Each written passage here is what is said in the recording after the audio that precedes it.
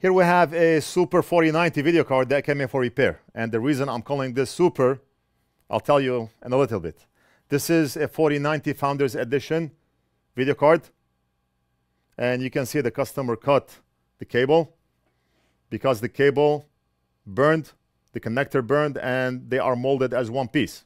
The customer is not able to remove that cable because the cable is burnt. The customer is using a third-party cable. I always recommend using the original cable, but even with original cables, that connector is melting. I went over this in so many videos. Now, what makes this card special? I called it the Super 4090. What makes it special? I'll tell you what makes it special. Do you see it? This is the newer H++ connector. The new H++ connector. They came up with this connector so they can solve the melting connector issue. And the connector still melted. What does that tell you? If you are using a cheap cable, maybe, even with the newer H++ connector, that connector still melted. Now, what is the difference between the regular H+ connector, this one here, the one that we change every single day, and the H++ connector? What is the difference? Just go online, search for H+. Go on Google, search for H+ versus H++ connector. Let's do it together. The difference between H+ and H++ connectors primarily resides in the power delivery capacity and some subtle physical modifications, particularly on the GPU and PSU sockets, not the cables themselves. H+ 12V HPWR connectors were designed to deliver up to 600 watts, while H++ 12V-2x6 connectors seen on the newer GPUs like the RTX 40 Super Series can deliver up to 675 watts. The H++ connector features extended power pins and shortened signal pins for improved reliability and easier insertion. So what does that tell you? When we have a new connector on this card and the connector still melts, what does that tell you? What does it tell NVIDIA? NVIDIA should see this. They are probably using the same connectors on the 5090s, and we're going to have this issue all over again. We have not gotten a 5090 yet, but coming soon. Let's go ahead and remove this connector. We're going to solder a new one.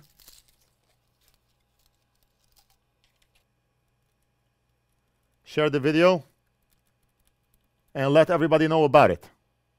This is the first H++ connector that we replace. And no, it did not solve the issue.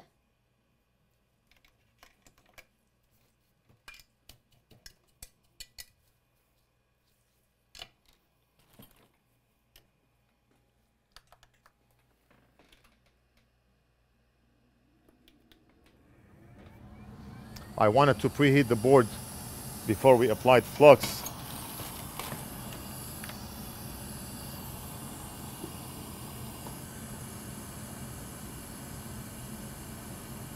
But I got too excited. What can you do? I got too surprised and too excited.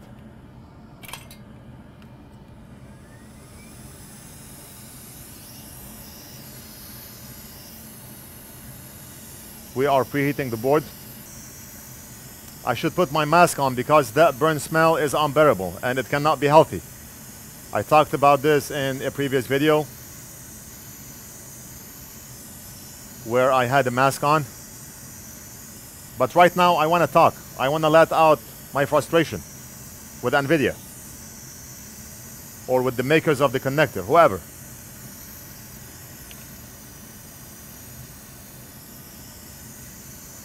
Who is paying for this? The customer. You pay that much money for a video card and it's a newer video card because it has the H++ connector.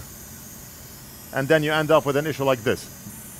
If I point my hot air station on this board all day long, we're not going to be able to melt solder. Why? Because the board is thick, 12 to 15 layers, and the board is absorbing all the heat. The only time solder will melt is when the board itself reaches the melting temperature of solder. and that's gonna take a very long time. You're gonna end up damaging the board before solder melts on that board. Right now I'm just preheating, and we are not removing that connector by just applying hot air. It's impossible. Or maybe it's possible if you have the patience and if you want to risk damaging that board. We're gonna use low melt solder because low melt solder is magic. I talk about this every single day in every video. And where do you buy low melt solder from? From us. We talk about it every day because you buy it from us. Oh, so that's why you are talking about it, because you sell it. Yes. Are you crazy? Low melt solder is one of the best things you can have on your workbench.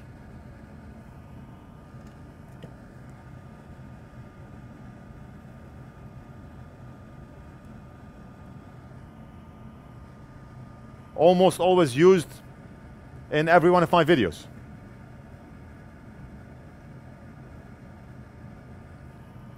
Low melt solder is gonna mix with unleaded solder that's on the board, and it's gonna lower the melting temperature of solder. That way, with just a little bit of heat, we will be able to desolder the connector.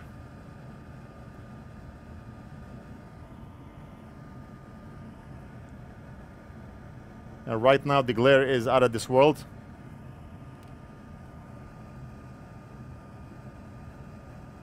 But just bear with me. I'll put the anti-glare light on so we can see what we are doing. Whatever we are using on our bench here, everything from low melt solder, original Amtech Flux, and we are a major distributor of Amtech Flux, made in the USA. Or you are looking to buy a soldering station, hot air station, whatever we use on our bench here, for the most part, we carry and sell in our shop. Just log in to NorthridgeFix.com, click on shop, add to cart, checkout, pay, and we almost always ship out same day. If you have ordered from us before, you know how fast we ship.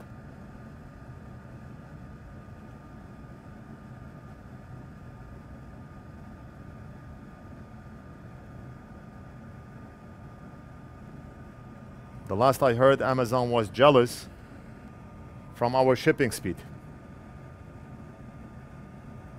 Jeff Bezos was crying all night. But what can you do?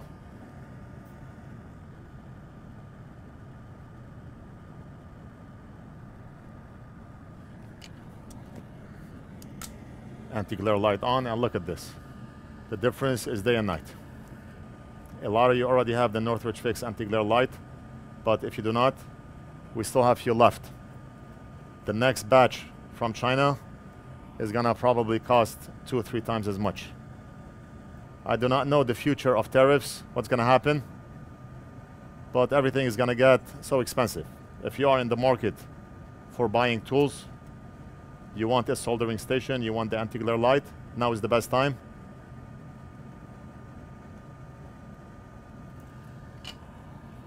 And not much left in stock. Anti-glare light off. I have the ring light on because I put the cart beyond my bench. I want to apply hot air and pull the connector from the bottom.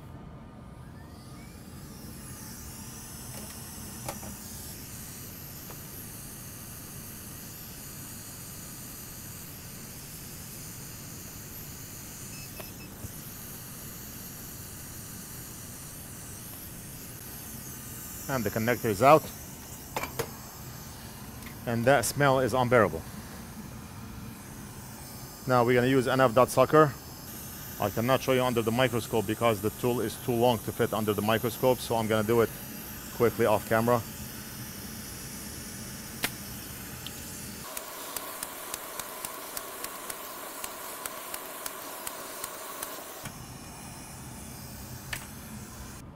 Let's go ahead and replace the connector. I want to make sure it's all the way in. And viewers always ask, have you ever gotten a 4090 back for warranty repair after you replaced the connector for them? And the answer is not a single one. Not a single video card that came to us for a connector repair came back for warranty repair. It does not mean our connectors are bulletproof, but we have not gotten a single card that came back for warranty repair. Maybe the way we reinforce the joints, maybe the connector itself was made better than factory. I don't know.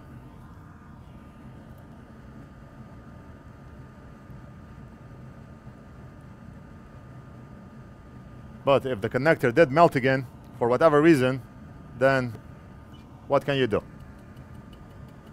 I've been replacing those connectors for such a long time now. We get them in every single day, and not a single one came back for warranty repair.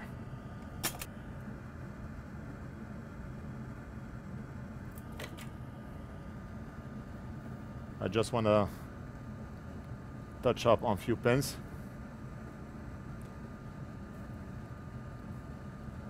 Because I want that connector to be secured in place.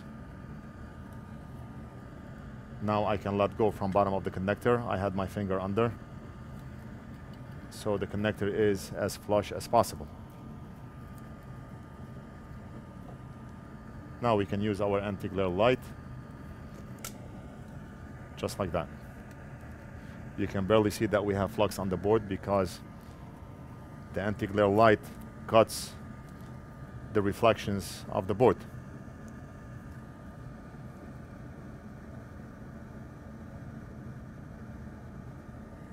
It's a combination of two lights from the left and right.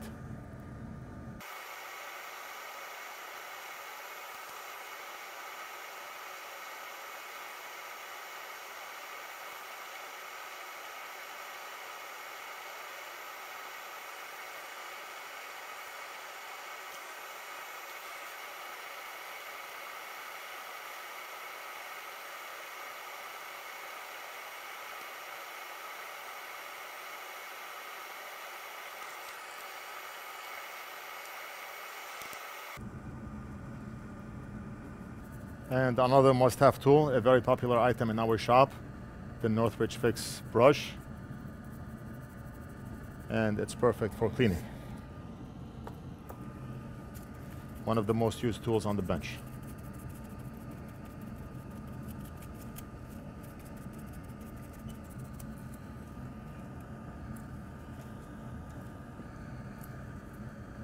Look at this. Tell me those joints are not better than factory. Look at this. Perfection. You can fix your hair with those joints. Or if you are a lady, you can do your makeup by looking at those mirror joints. You can use them as security mirrors also. 360 degrees. What more do you want? Multi-purpose. One last thing I want to do is check on the front and make sure solder made its way all the way to the front.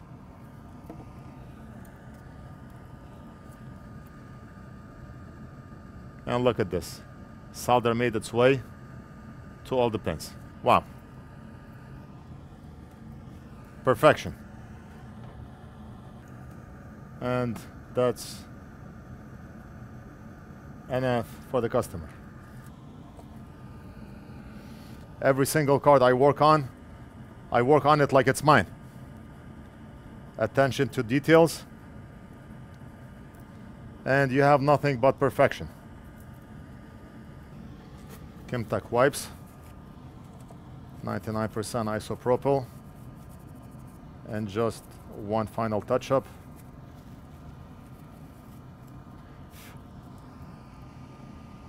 And right there.